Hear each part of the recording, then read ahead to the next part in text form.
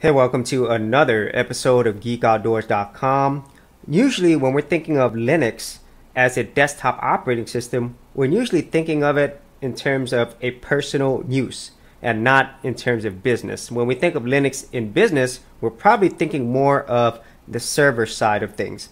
However, there are many people who use their operating systems for business every single day, and Linux is no exception. And so today what I'm going to do is go over some software that you can use, or a setup that you can use to run your business for free without having to buy any software. Now, this is taking into account that this business is probably going to be more of a small business. More than likely it's going to be less than 50 people, or even maybe less than 100 as well. However, you can scale this as large as you'd like. And the reason why I say this is for smaller businesses is because a lot of times a smaller business is on a budget. Okay, and so this is catered more towards those people.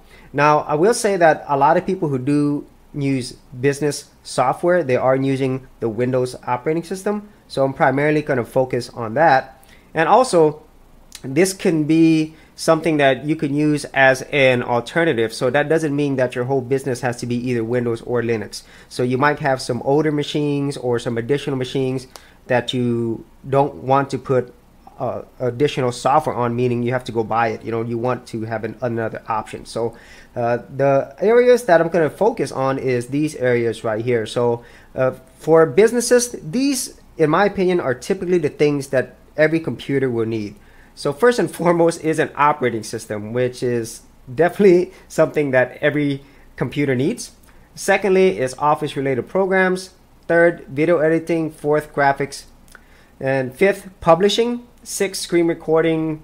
Seven, some type of video call collaboration. And finally, antivirus. Okay, so the first thing I'm going to do is go over the options available in Windows. Okay. And then what I'm going to do is go over to the options that you have in Linux. Now, the first option is your operating system.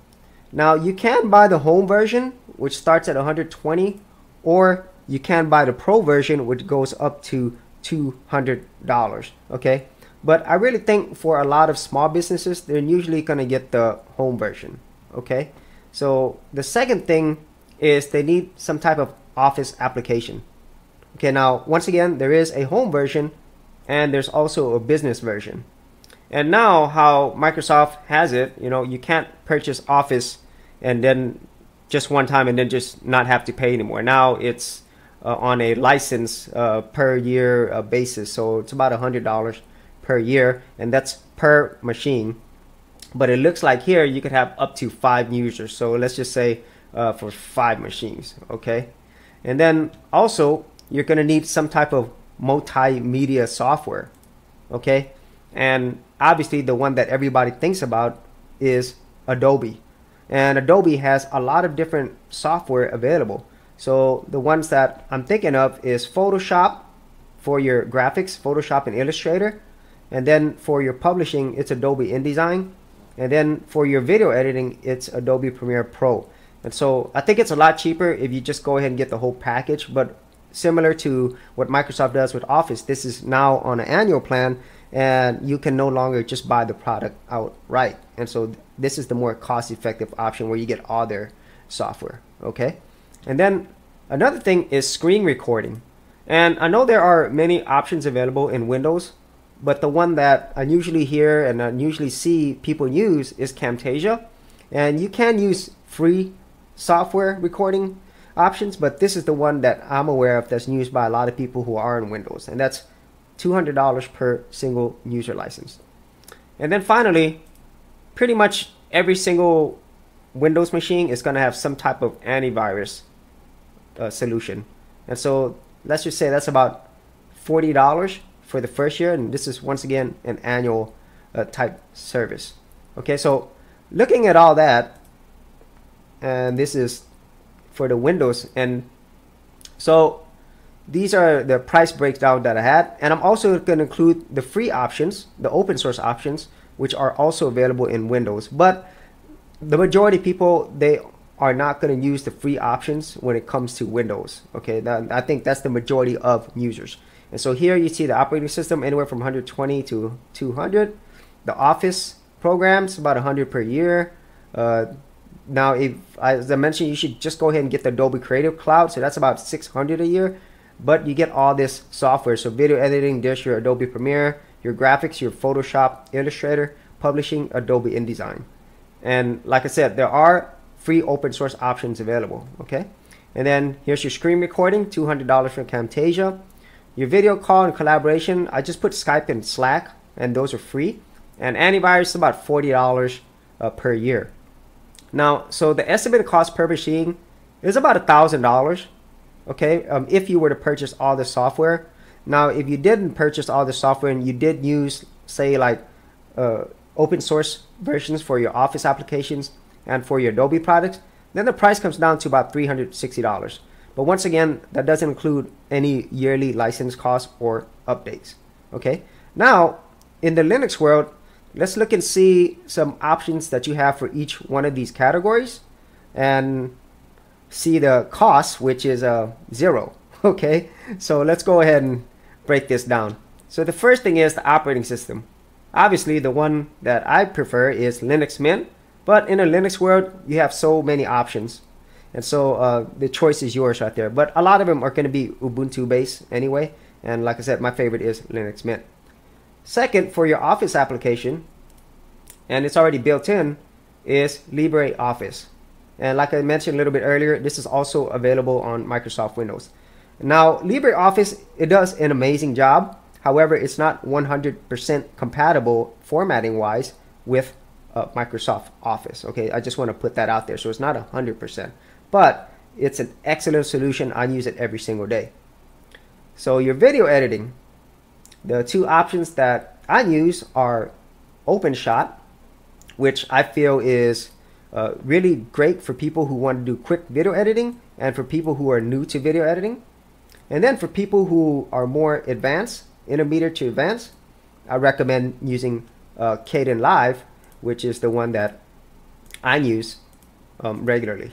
So Kdenlive is the one that I use for all my video editing. Okay, so now we're going to go into graphics, and the one that is included already, at least on Linux Mint, is GIMP. And a lot of people use GIMP even on Windows and Mac, so it's very, very popular. And also for vector graphics, you could use Inkscape instead of Adobe Illustrator. Okay, so moving on, we go on to publishing. Okay, now I know not everybody does publishing, but I do publishing.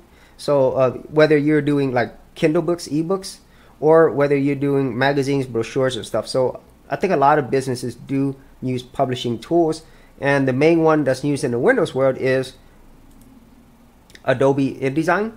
So that's the primary one. And in the Linux world, you can use two tools. The first one for actual book publishing, like say you were a ebook Kindle publisher, I highly recommend Calibre. That is the one that I use. And then if you're also doing publishing like brochures and so forth, where it's more like for business publishing, you could also use a tool called Scribus, if I'm saying that's right.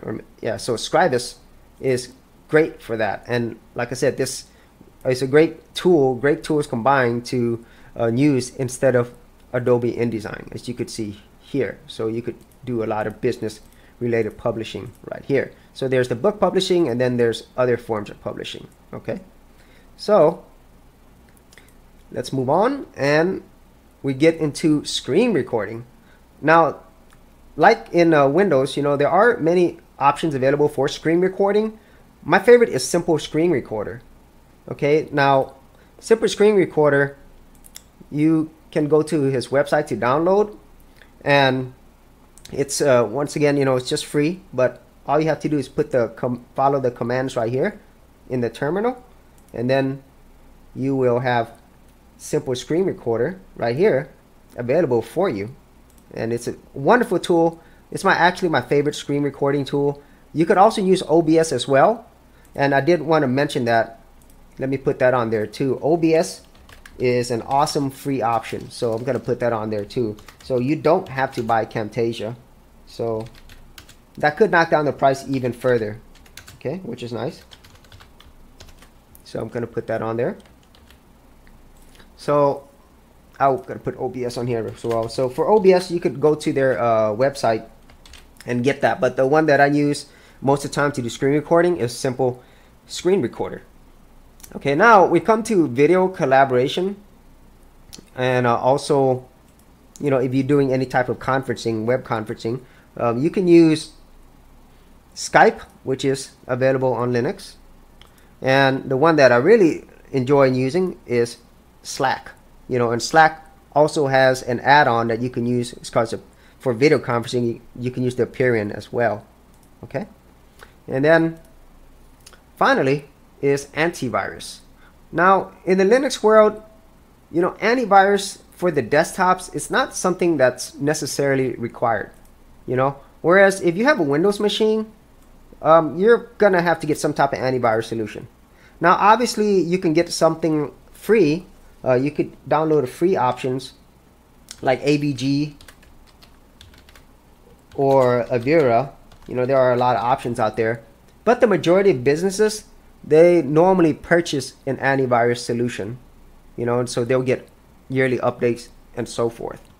And so when you're looking at all this, you know, you have options available in Linux if you are running a business, and your cost is free. Okay, and once again, I do want to mention that yearly costs, you do have annual costs with this as well.